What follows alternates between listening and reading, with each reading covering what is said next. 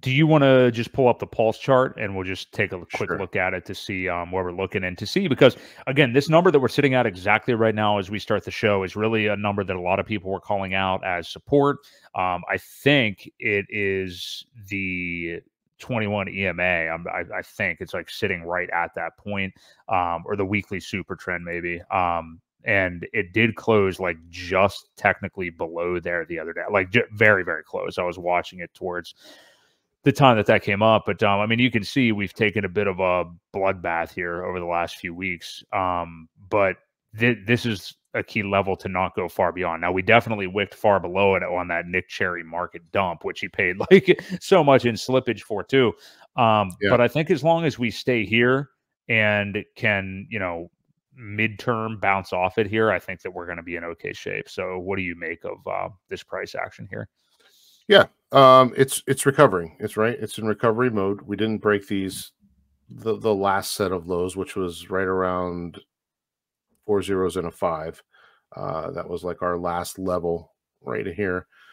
It did get down to 6662 or so, roughly. Ooh, number of the beast. Yeah, the number of Yeah. the beast. But it has recovered, and there's see a little pennant forming here. It's kind of closing off. The volume isn't real high either. Yesterday there was today, earlier today, there was a fair amount of buy volume, so it just didn't push it up. Again, I think we're going to have some slow, steady. It may kind of come back into this territory where you're going to see this a little bit. A little stair step up with some red candles mixed in between. I'm not a huge TA guy. I just look at the patterns and can kind of see what happened before. There isn't a lot of history, though. Unfortunately, we don't have a lot to go on. So, yeah, I mean, well, anything at this point could happen because there are people that are not happy and could get washed out. There's a lot of big bag holders too. But I think once things take off, people will be a little bit more reluctant to sell so low, and even wait for it to 2x at this point and then get out. So, I think we take a nice healthy run back up here to the 1.5 area before we see another big sell-off, unless people just get totally complacent and want to get out. Doesn't answer your question really, but it's really hard to say. There isn't a whole lot of data. Well, I definitely think that, like, as far as sentiment, I mean, we saw extreme negativity and anger and stuff on Twitter. I think it was probably 2 or 3 weeks ago now, to the point where you and I were talking about it's just not even going on there anymore.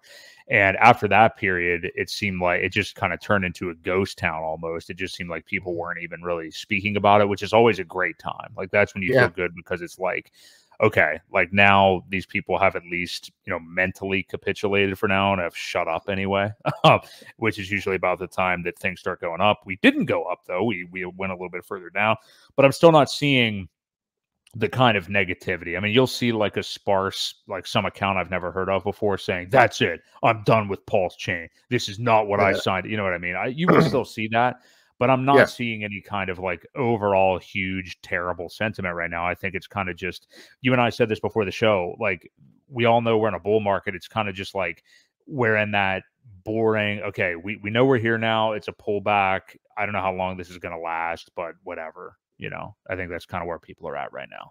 So, yeah, I agree. I think people get that kind of that bored, oh, well, it is what it is kind of thing, so that right before the disbelief. So when it does run, someone's like, this isn't it, or whatever. I think we're in that lull period before the disbelief phase.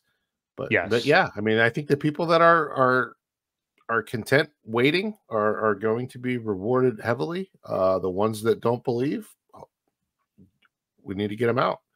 And like you and I we've both kind of taken somewhat of a break from Twitter, from X. It just, keep in mind, it is toxic, and not all the investors are on there.